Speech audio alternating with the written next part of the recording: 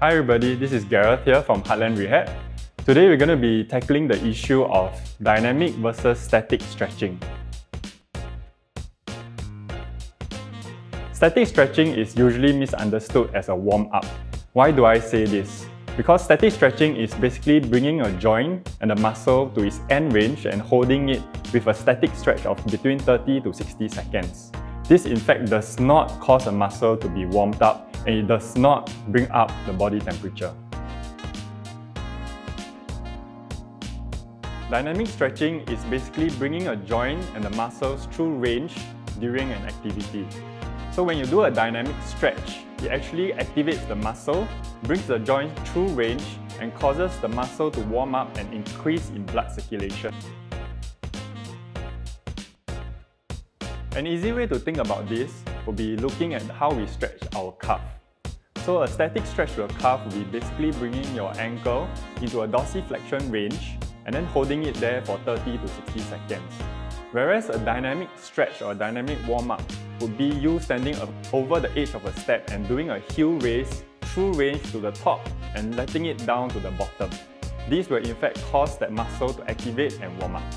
Think movement for warm-ups. So let's run through some of the warm-ups that we can do before running.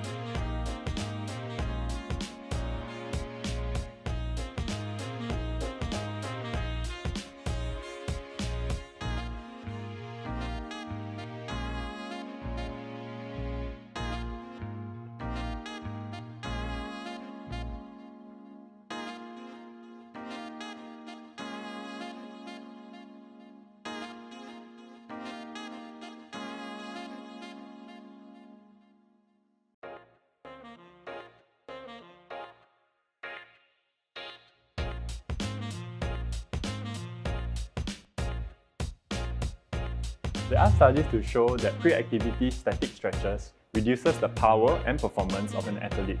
Hence, I would advise you to do dynamic warm-ups rather than static stretches if you want to reduce your risk of injuries.